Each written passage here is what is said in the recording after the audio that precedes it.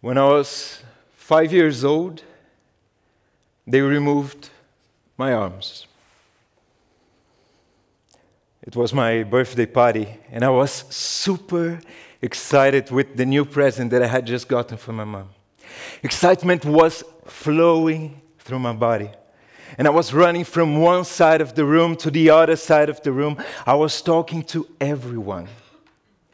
When I saw my uncle coming towards me, he approached me, he bent down, and he said, "Diego, stop shaking your hands like a girl." And that was the day that I started to restrain my movements. When I was 8, they silenced me. The boys in the back of the classroom used to laugh every time I said something. According to them, my voice was too feminine.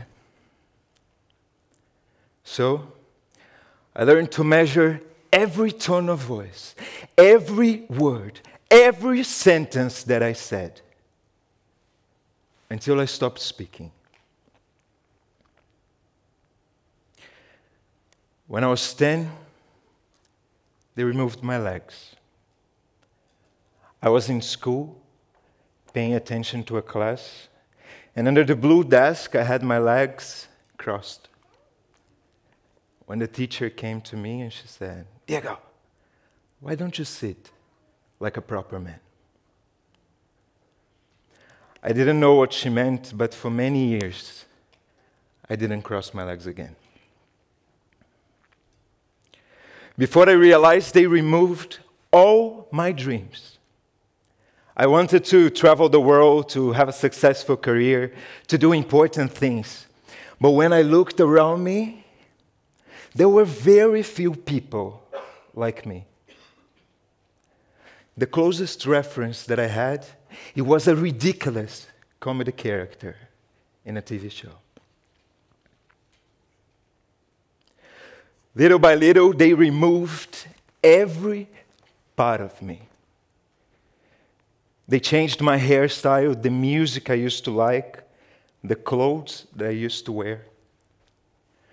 I still remember using a black t-shirt of a rock band that I didn't even like, just to fit in.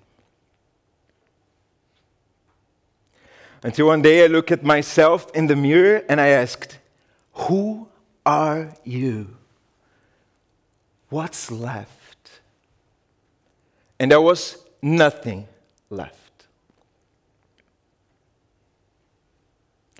After my adolescence, I was completely in pieces.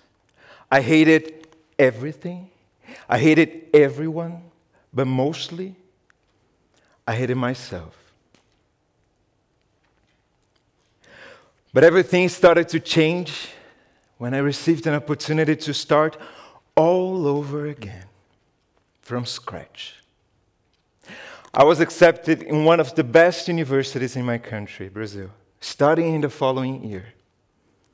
The academic achievement was just an excuse behind the real reason for my excitement. I wanted to start a new life. So I packed up my pain and all my dreams, and I went to the city that would change my life forever. In Rio, I met people like me, and I learned the importance of role models. I met Pedro, my loyal friend, that had a childhood story so similar to mine that I couldn't even believe it. I met Fernando, another friend that could light up a full room just with his smile. I was introduced to uncountable other people that showed me, without saying anything, that I wasn't alone. So by the age of 20, I took the most important decision of my life. I finally left all my rock band t-shirts in the closet. And I came out. The first person I came out to was my mom. And I remember that day as if it was yesterday. I came back from the weekends at home, and she was cooking at the kitchen, our dinner. When I stopped by the door, and she started to talk and talk and talk about her day like any other ordinary day. Until after some minutes with no response, she understood that was not another ordinary day. Some moments changed the course of our lives forever, and I knew that was one of them. So I took her by the hand. We went to the living room. We sat in this brown sofa that we had all my life. And I told her the words that I struggled for so many years to say. I said, "Mom, I'm gay." And after that moment, I can only remember two things. The warm hug that she gave me, that I could feel that the whole world just could fit in her arms in that moment. And the words that she said to me. She said, "My son, I just want you to find happiness. I don't mind about your ways to get there." That was one of the hardest but most beautiful moments of my life. And then after that, little by little, I started to release my movements. I started to dance. I started to exercise to feel comfortable with my body. I learned to speak. And I learned to say no. And I learned to say yes. And trust me, something magical happens when you decide to say yes to life. I had beautiful relationships that showed me that I could also be loved. I lived in 6 countries. I met amazing people. I was hired by top-notch companies that valued my work and my perspectives. I had an extraordinary life. But can I be honest to you? Deep inside me, sometimes, I still feel like something is wrong. No matter all my achievements, no matter all the things that I overcame, sometimes when I look around, I still feel like a misfit. In every achievement, there is this voice telling me, this time was pure luck. In every trial, you're not going to get it. In every dream, there is this voice telling me, this is too big for you. Who do you think you are? And this voice is not from my uncle. It's not from the boys in the back of the classroom. This voice is not from a teacher. This voice is from a scared little boy that learned to hate himself. How many barriers in my life, how many misconceptions about me, how many things I lost because of him. Him, that boy. It's interesting how I talk about my younger self in the third person, right? It seems that in one moment I wanted to create this wall to pretend that he never existed, to delete him from my memory. But now, I understand that past, present, and future, they are all interconnected. There will be a lot of that boy living in me forever. So instead of pushing him away and try to neglect his existence, I decided to embrace him. I decided to actively talk to him, to listen to him, to acknowledge his fears, but mostly, I decided to write another story about that boy. At the end of the day, we are all storytellers of our own lives.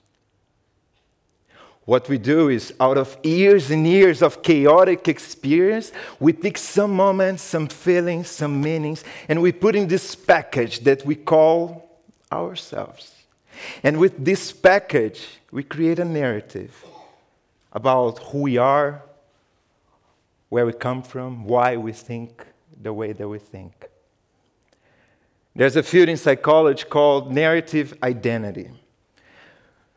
Basically, narrative identity explained by psychologist Dan McAdams is a person's internalized and evolving story, integrating the reconstructed past and imagined future to provide life with some degree of unity and purpose.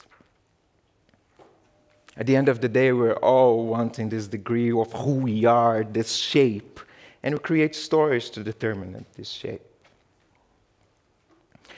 What's interesting about his research is that he says that people that find outcomes, happy outcomes of moments of suffering, redemption of moments of pain, that tell these stories of good outcomes, they enjoy better lives, more mental health, they enjoy a better sense of maturity than the others that tell a different story in a negative way. There's a quote in a movie that I really love that is heard by Spike Jonze that says, "The past is just a story we tell ourselves." This is beautiful. The past is just a story we tell ourselves. And if the past is a story, I can tell it in different ways. I can look at that same boy that for so many years I was taught to see as inferior, as not capable, and I can find him a new meaning.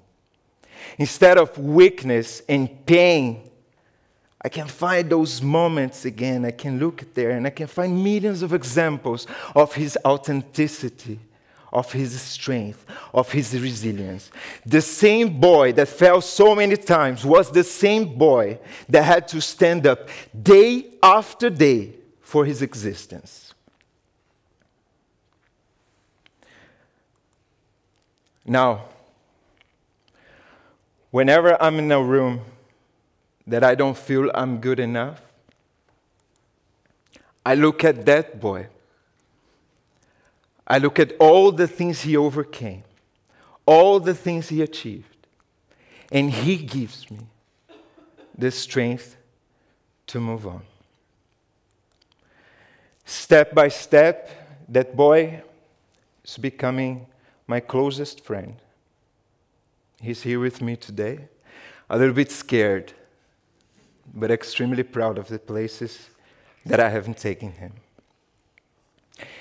Step by step, I'm creating another narrative for my life story. Now, I want to ask you, what is the life that you're building for yourself? Thank you.